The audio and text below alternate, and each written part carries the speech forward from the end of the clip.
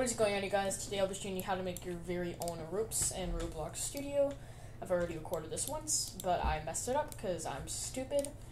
You're actually supposed to insert the attachment into a part, and I tried to just basically insert it. Or it was actually doing it right at first, and then I thought that it would only work if the attachment was just by itself, and you couldn't actually insert attachments unless they're in a part.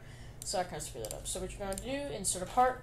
Transparency 0, can't collide can be on, can't touch. You're just going to turn that off. So we're going to call this rope start, and we're going to insert an attachment, and we're going to call this attachment 0. And then what we're going to do is duplicate this, drag it to the opposite side, and then call it rope end. And once you do that, we're going to group together these two parts and call them rope. And you're going to want to insert a rope constraint. As you can see, I've already inserted one there. So rope constraint, you won't really see anything currently until we go to attachment 0, which is our first attachment. Forgot to name attachment end, attachment 1. So go back here, attachment 1, right there.